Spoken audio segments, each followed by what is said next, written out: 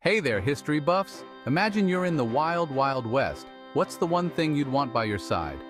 If you thought of a Colt revolver, you're on the right track. Today, we're diving into how Colt's manufacturing company, founded in 1836, revolutionized firearms and fueled America's westward expansion. Let's start with the man behind the magic Samuel Colt. Picture this, a young inventor with a passion for firearms and a vision that would change everything.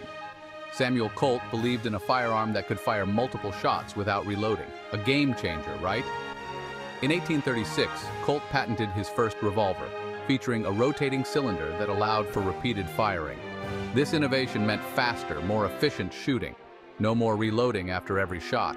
It was a pivotal moment for military forces and pioneers heading west. But Colt didn't stop there. His true genius lay in how he manufactured these revolvers. By introducing mass production techniques, Colt could produce high-quality firearms quickly and at scale. Think assembly lines, but for guns, this was groundbreaking. It set the stage for modern industrial manufacturing. As America expanded westward, the Colt revolver became an icon.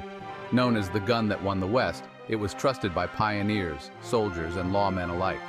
Imagine the sense of security and power those early settlers must have felt with a Colt in hand.